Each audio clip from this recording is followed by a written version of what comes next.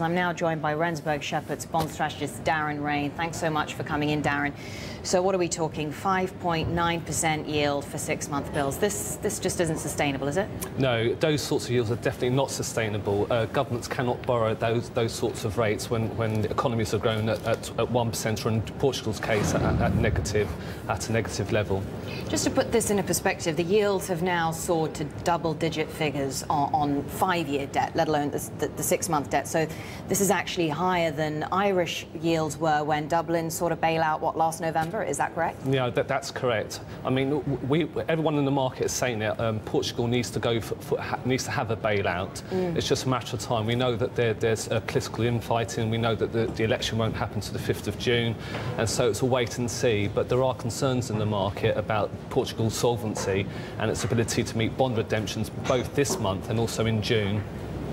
I mean, it seems to be, you say this is what the market is expecting. They're expecting a bailout. Is it then becoming increasingly risky for them not to seek a bailout when we're talking about borrowing costs at this level?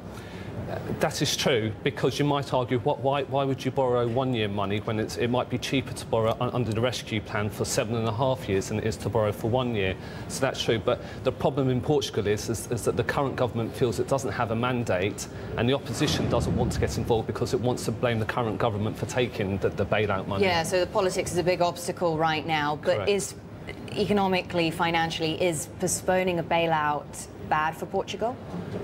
It is bad because it's having to borrow at these higher rates, and as you say, certainly for the 5-year period, I don't think Portugal could borrow for 5 years. At the moment, it can borrow for 1 year, but it's certainly not good. So it makes sense to tackle this sooner rather than later? Oh, absolutely. And in actual fact, one of the things the Portuguese bank chief execs have been suggesting is that maybe some sort of bridging loan should be provided by the European authorities, and I think that sounds like a good idea just to get us through the next few months. I mean, you must be paying very close attention to the economic numbers that we're getting right now. Government revised up its deficit, so it's not meeting its target there. Public debt to GDP ratio expected to rise to what, above 100% in the next few years if yields stay at this level, if they don't fall back.